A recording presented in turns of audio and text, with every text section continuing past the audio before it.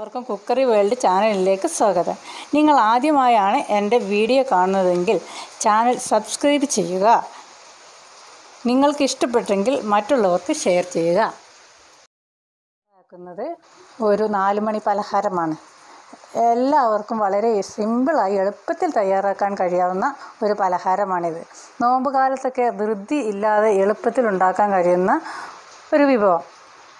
അപ്പോൾ നമുക്ക് ഇവിടെ മുട്ട കട്ട്ലേറ്റ് ഉണ്ടാക്കുന്നത് എങ്ങനെയെന്ന് നോക്കാം. അതിനാവശ്യമായ സാധനങ്ങൾ: ഒരു കിഴങ്ങ് ഒരു 4-5 എണ്ണം പുഴുങ്ങിയതാണിത്, തൊലി കളഞ്ഞ് പുഴുങ്ങി വെച്ചതാണ്. ഒരു വലിയ സവോള കുഞ്ഞതായി അരിഞ്ഞ് വെച്ച്, പിന്നെ ഇത് ഇഞ്ചി, ഒരു ചെറിയ കഷ്ണം ഇഞ്ചി, പിന്നെ മല്ലിയില, ഇത് പച്ചമുളക് എന്ന് പറഞ്ഞാൽ ഇത് കാന്താരിയാണ്, അത് കാരണം ഒരു ഇച്ചിരി എടുത്തിട്ടുള്ളൂ. പിന്നെ ഇത് വെളുത്തുള്ളി ചതച്ചത് ഒരു 3-4 ഇത് എടുത്താൽ മതി വലുതാണെങ്കിൽ. ഇത് കറിവേപ്പില ഒരു ഇച്ചിരി അധികം എടുത്തു, കാരണം അത് കറിവേപ്പില നമ്മൾ ആരോഗ്യത്തിന് നല്ലതായതുകൊണ്ടാണ് കുറച്ച് കൂടുതലെടുത്തത്. അത് കൂടുതലിട്ടാലും കുഴപ്പമൊന്നുമില്ല, പക്ഷെ ചെറുതായിട്ട് അരിഞ്ഞില്ലെങ്കിൽ അത് ഇങ്ങനെ നീണ്ടു കിടക്കും. ഇത് റസ്ക് പൊടി, പിന്നെ 3 പുഴുങ്ങിയ മുട്ട, 2 പുഴുങ്ങാത്ത മുട്ട, പിന്നെ ഉപ്പ്, അതൊക്കെ ആവശ്യത്തിന് ഇടാവുന്നുള്ളൂ. മുളക് പൊടി, മഞ്ഞൾപ്പൊടി, ഗരം മസാല കൂടെ ഇടണം. അതിവിടെ എടുത്ത് വെച്ചിട്ടില്ലാന്നുള്ളത്, അത് മസാല കൂട്ടുമ്പോൾ ഞാൻ കാണിക്കാം, അന്നേരം ഇടാം. ഇനി ഈ കിഴങ്ങുണ്ടല്ലോ, ഈ കിഴങ്ങ് ഇങ്ങനെ ഇതിനകത്ത് ഈ കൈ കൊണ്ട് പ്രസ് ചെയ്തെടുത്താലും മതി. അങ്ങനെ എല്ലാ കിഴങ്ങും അതുപോലെ ചെയ്യണം. അതുപോലെ ഈ മുട്ട ഇത് ഇങ്ങനെ പൊടിച്ചെടുക്കണം. 3 അങ്ങനെ ചെയ്യണം. കിഴങ്ങ് ശരിക്കും ഈ കൈ കൊണ്ട് ഉടച്ചിട്ടാലും മതി. ഉടച്ചാൽ ചിലതായി കട്ട വരും. ഇങ്ങനെ ആകുമ്പോൾ ഇത് കട്ടയില്ലാതെ ഇത് കണ്ടോ ഇതുപോലെ ചെറുതായിട്ട് വരും. അതിനാണ് ഇതിൽ അരിയുന്നത്. അല്ലെങ്കിൽ അത് കൈ കൊണ്ട് ഉടച്ചാലും മതി. പിന്നെ ചട്ടി അടുപ്പത്ത് വെച്ച് അതിന് സൺഫ്ലവർ ഓയിൽ ഒഴിച്ചു. ഇനി ഞാൻ അതിനകത്തേക്ക് ചെറുതായിട്ട് അരിഞ്ഞ് സവോള അതിനകത്തിട്ടു. ഇനി സവോള ഒന്ന് നന്നായിട്ട് ചുമല കളറായി വരണം, കുറേശ്ശെ ആയി വരുന്നുണ്ട്. ഉപ്പ് കുറച്ച് ചേർത്ത് കൊടുക്കാം, സവോള പെട്ടെന്ന് ഇതായി കിട്ടും. ഉപ്പ് ഞാൻ കിഴങ്ങിലും മുട്ടയിലും ഒന്നും ഉപ്പ് ചേർത്തിട്ടില്ല, അപ്പോൾ നമുക്ക് ആവശ്യാനുസരണം ഉപ്പ് ചേർക്കാം. പച്ചമുളകും ഞാനിതിനകത്തിട്ടു, കറിവേപ്പിലയും ഇട്ടു.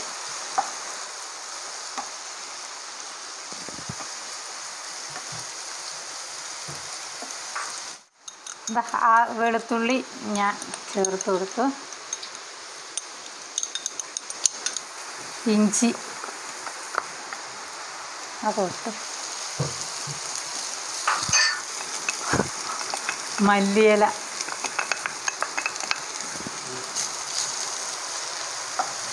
എടുത്ത് അതൊന്ന് ഇതായി വരണം. നല്ലോണം ഈ സവോള ഒന്ന് ചുമന്ന കളർ പോലെ ഒരു ബ്രൗൺ കളറായി വരുവോളം ഇതിങ്ങനെ ഇളക്കണം. ഇളക്കി കഴിഞ്ഞിട്ട് മുളക് പൊടി, മഞ്ഞൾപ്പൊടി ബ്രൗൺ കളറായി കഴിഞ്ഞാൽ അത് ചേർത്ത് കൊടുക്കാം. അത് കഴിഞ്ഞാൽ പിന്നെ കിഴങ്ങും ഇതൊക്കെ ഇതിനകത്തിട്ട് എല്ലാം മിക്സ് ചെയ്യാം. ഇപ്പം ഏകദേശം സവോള ഇതായിട്ടുണ്ട്.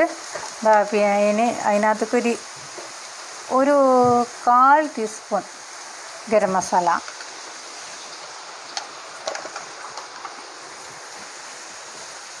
ഒരു സ്പൂണ് മുളക് പൊടി,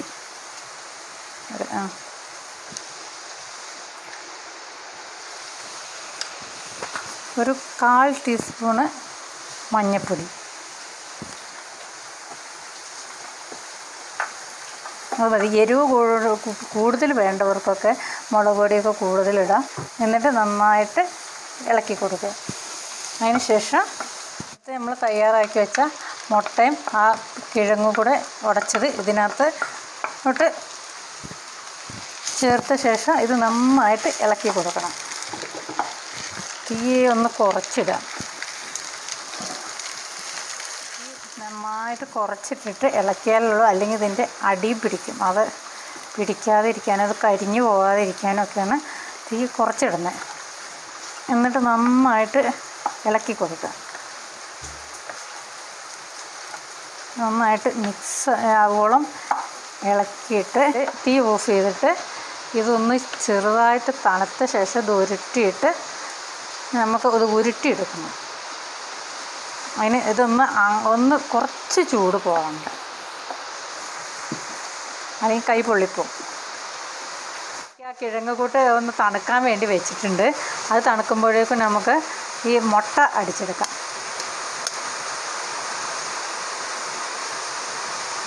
രണ്ട് മുട്ടയാണ് എടുത്തിട്ടുള്ളത്.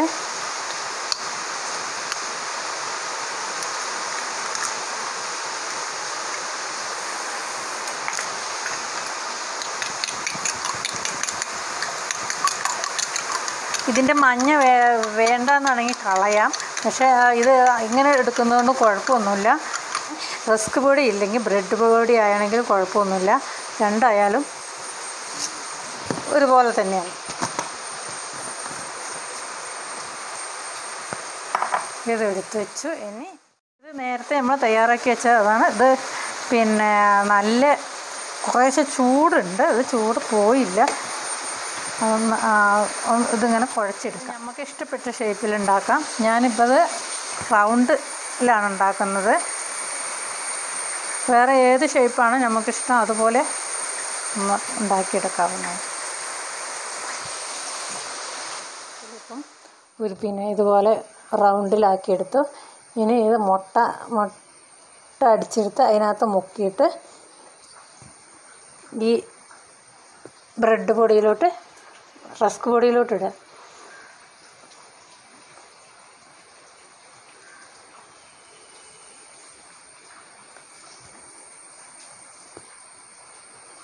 അടുത്തതും അങ്ങനെ എല്ലാം മുക്കി എടുക്കണം.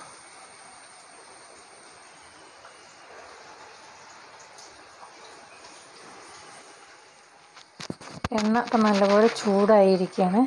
അതിനകത്തേക്ക് നമ്മൾ നേരത്തെ റെഡിയാക്കി വെച്ചിട്ടുള്ള അത് ഇടണം. അത് ആ റസ്ക് പൊടി മെല്ലാതെ പിന്നെ എണ്ണയിലോട്ട് പരന്ന് പോകാതിരിക്കാൻ വേണ്ടിയിട്ട് വെള്ളം ഒന്ന് തൊട്ട് ഇങ്ങനെ ഇതാക്കുന്നത് നല്ലതാണ്. എന്നിട്ട് ആ എണ്ണയിലോട്ട് വെച്ച് കൊടുത്താൽ മതി. അങ്ങനെ ഓരോന്നും, അല്ലെങ്കിൽ ആ റസ്ക് പൊടി ആകെ ഇതായിട്ട് ആ എണ്ണ പെട്ടെന്ന് കറുത്ത് പോകും. അത് കറക്കാതെ ഇരിക്കാൻ വേണ്ടിയിട്ട് ആ റസ്ക് പൊടി അതുപോലെ ഒട്ടി പിടിച്ചോളും. ഒരു തുള്ളി വെള്ളം കൊണ്ടൊന്ന് മെല്ലെ നനച്ച് കൊടുത്താൽ. അങ്ങനെ ഓരോന്നെടുത്ത് നമുക്കത് മൊത്തം പൊരിച്ചെടുക്കാം.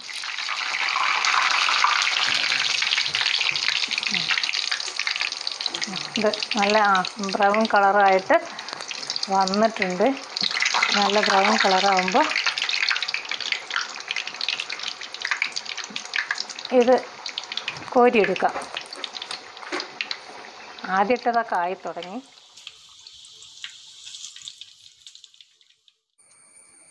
അപ്പോൾ നമ്മൾ എണ്ണയിലിട്ടത് എല്ലാം തന്നെ നല്ല ഫ്രൈ ആയിട്ടുണ്ട്. കുട്ടികൾക്കൊക്കെ ഒരുപാട് ഇഷ്ടപ്പെടുന്ന ഒരു റെസിപ്പിയാണിത്. തീർച്ചയായും നിങ്ങളെല്ലാവരും തന്നെ ട്രൈ ചെയ്യുക. ശേഷം നിങ്ങളുടെ വിലയേറിയ അഭിപ്രായങ്ങൾ കമൻറ്റ് ബോക്സിൽ രേഖപ്പെടുത്തുക. വീഡിയോ ഇഷ്ടപ്പെട്ടാൽ ലൈക്ക് ചെയ്യുവാനും ചാനൽ സബ്സ്ക്രൈബ് ചെയ്യുവാനും മറക്കരുത്. എങ്കിൽ മാത്രമേ ഞാൻ അപ്ലോഡ് ചെയ്യുന്ന പുതിയ വീഡിയോ നിങ്ങൾക്ക് കൃത്യമായി ലഭിക്കുകയുള്ളൂ.